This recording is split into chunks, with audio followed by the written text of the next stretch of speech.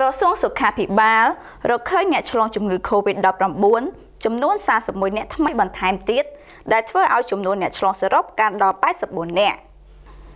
ក្រសួងសុខាភិបាលបានប្រកាសឲ្យដឹងថាខ្លួនបានរកឃើញអ្នកឆ្លងជំងឺ Covid-19 ថ្មីចំនួន31បន្ថែមទៀតនៅថ្ងៃទី22ខែមីនាឆ្នាំ2020នេះដែលធ្វើឲ្យចំនួនអ្នកឆ្លងសរុបនៅក្នុងប្រទេសកម្ពុជាមានការកើនឡើងដល់ទៅ84អ្នកហើយនេះបើតាមសេចក្តីប្រកាសរបស់ក្រសួងសុខាភិបាលដែលបណ្ដាញសារព័ត៌មាន Fresh News ទទួលបាននៅមុននេះបន្តិចបើតាមសេចក្តីប្រកាសព័ត៌មានរបស់ក្រសួងសុខាភិបាលដែលអង្គភាពសារព័ត៌មាន Fresh News ទទួលបាននៅមុននេះបន្តិចបានឲ្យដឹងថាករណីថ្មីនេះភាគច្រើនត្រូវបានរកឃើញនៅសន្តាគារមួយកន្លែងជាទីដែលជនជាតិបារាំង2នាក់ឆ្លង Covid-19 ស្នាក់នៅបន្ទាប់ពីក្រសួងសុខាភិបាលបានយកសំណាក់របស់ពួកគេទៅពិនិត្យនៅវិទ្យាស្ថាន Pasteur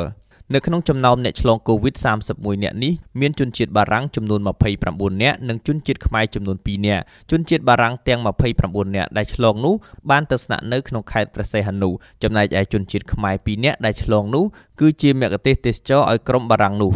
បើតាមការប្រកាសរបស់ក្រសួងសុខាភិបាលបច្ចុប្បន្ននេះជនជាតិបារាំងទាំង29នាក់និងជនជាតិខ្មែរ2នាក់ដែលផ្ទុកមេរោគ COVID-19 ត្រូវបានដាក់ឲ្យព្យាបាលនៅដាច់ដោយឡែកតាមបន្ទប់នៅក្នុងសន្តាគារមួយដោយមានការបិទជាបណ្ដោះអាសន្នមិនឲ្យមានការចេញចូលដោយគ្មានភារកិច្ចនោះឡើយគិតត្រឹមម៉ោង 8:00 ថ្ងៃទី22ខែមីនាឆ្នាំ